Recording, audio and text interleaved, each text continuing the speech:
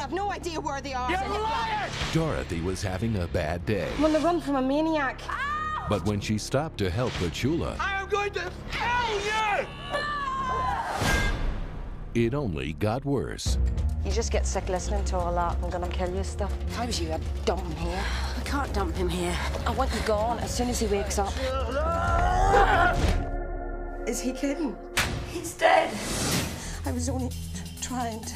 What if we make an anonymous phone call and then disappear? Well, we can't, because I haven't got a phone. I know, but if we don't say who we are... There isn't a phone. We don't have a phone. Now they're hiding a secret. Detective Inspector Hepburn. Hello, Detector. George is okay. Was he with you last night? Early on he was, then later on he wasn't.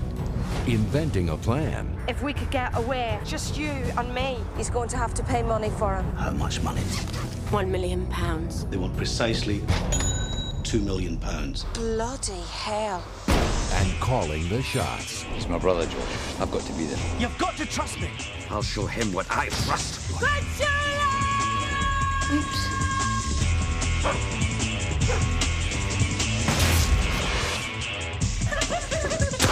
Rachel Weisz, You're one of the most gorgeous creatures I've ever set eyes on in my life. Susan Lynch, I've never seen a pink and white dog before. He's half part pedigree, half part acrylic. beautiful creatures. You're not contemplating something silly here, are you, Hen? Away home and take an overdose.